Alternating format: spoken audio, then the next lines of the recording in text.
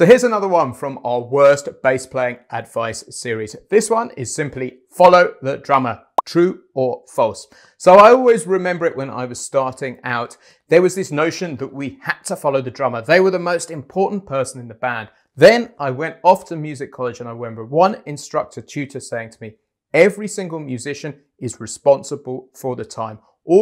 From everything through, from the singer at the top of the band, to the saxophone, to the trumpet, to the keyboards, the guitar, the bass, the drums. Everybody needs to work on their timing and rhythm so they mesh together as one. So the drummer is not the guy who is responsible for it. We all are.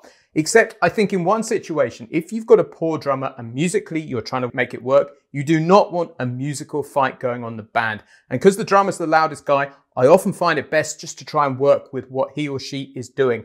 But beyond that, everybody is responsible for their own time and we should not follow the drums.